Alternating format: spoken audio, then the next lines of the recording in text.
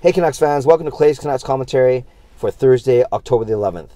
I'm Clay Emo at Canuck Clay on Twitter. I'm at Clayton Emo on Instagram, and this is my Canucks take, all in one take. Right off the bat, I want to say, Dad, I love you, I miss you, you'll always be my hero. Today is my dad's 14th death anniversary. He passed away on October 11, 2004. It was a Thanksgiving Monday, actually, when he did pass, so you might remember 3 days ago on Thanksgiving Monday, I kind of detailed his passing and how it's because of him. It's because of my dad, Larry, that I'm a Canucks fan, and likely why I do the things I do today with respect to the team. So, Dad, once again, I love you, I miss you, and thanks for looking out for me. And thanks, Canucks fans, for allowing me to do that. Today, the Canucks fans play in Tampa Bay. Game number 4. They are 1-2, and we just got word of the early line rushes, and it looks like Brendan Lysick is the odd man out today. So, Anton Rizal still making his way back. We know Schaller was the healthy scratch. Just for first 2 games, we know that it was Tyler Motte in game number 3. Tyler Motte gets back in. It looks like it'll be Brendan Leipzig out. Speaking of Tyler Motte, what an opportunity. He will be playing with Bo Horvat and Brock Boeser. So maybe his hustle, maybe his defensive awareness. He does have offensive capability. So I'm actually very intrigued, and I'm very, I think it's a great opportunity for Tyler Motte. So first line is Motte, Horvat, and Boeser.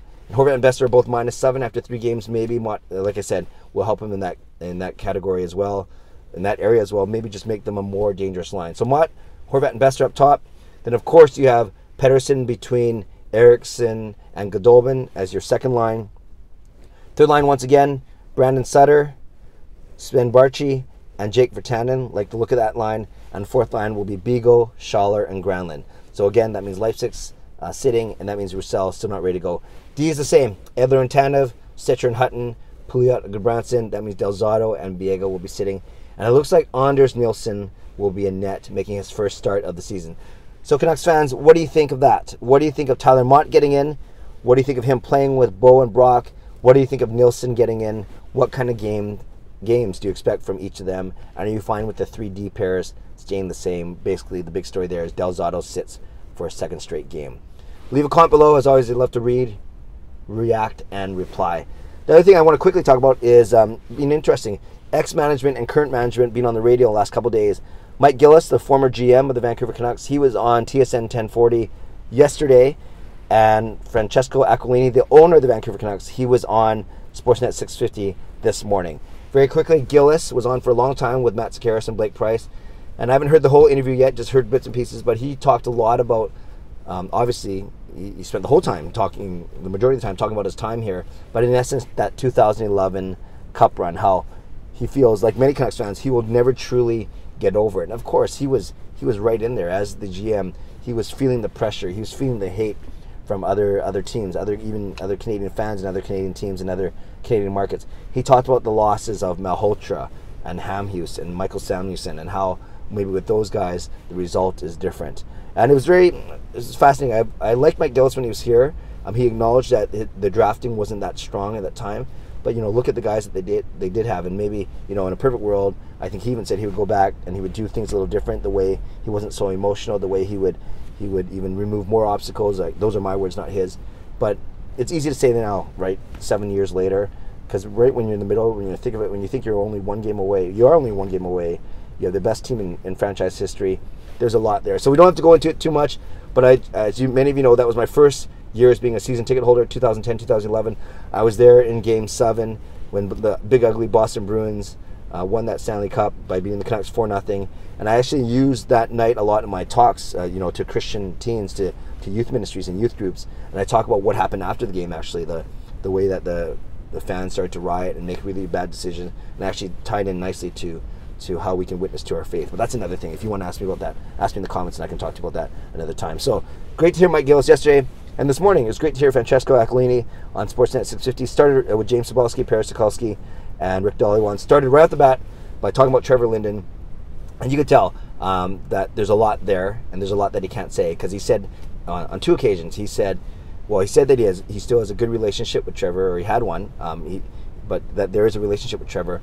But twice he said, out of respect for Trevor and the current management team, I won't say much.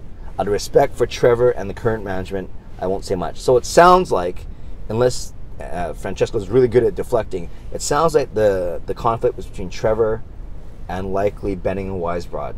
So, Trevor and management, as opposed to between Trevor and the owners. Now, the owners, I don't know if they're forced to pick a side between Trevor and Benning, and Francesco Aquilini throughout the 40-minute interview did keep using the terms of his job is to provide resources, but Benning, management makes all the hockey decisions, Benning and Green. So, reading into it, I think it was a Trevor Linden, Jim Benning conflict. I think Aquilini had to get in there a little bit, either to mediate or he had to be known, he had to know what was going on. And ultimately, we saw the result with Trevor with his very quick exit at the end of July there. So, who knows if the full truth will come out. Trevor Linden and his camp and his people being very, very quiet, but everything we've been reading, everything we've been hearing points towards a conflict between Trevor Linden and Jim Benning, and maybe their vision for rebuilding, free agents, sitting old guys or veterans, whatever it may be. I'm sure we'll continue to hear more, or maybe we'll have to wait for someone's cool book to come out. Aside from that, Aquilini talked about some lighter things, his high school football career, talked about the Overwatch League, and of course talked about the current state of the team, saying, yeah, it's not easy, you can't buy yourself out of something like this. He acknowledged fully that it's a rebuild, but of course, like many Canucks fans, he's excited about the Petterssons and the Boesers and the Horvats and Quinn Hugheses of the world. So, wasn't the most earth-shattering interview overall, but I think the key takeaway you get from Aquilini's interview is the fact that he made himself available for 40 minutes uninterrupted on a radio station, as opposed to simply getting his message out via Twitter. So, Canucks fans, that's what I got for you today. Canucks in Tampa Bay starting at 4:30. Mike Gillis was on the radio. Francesco Aquilini was on the radio.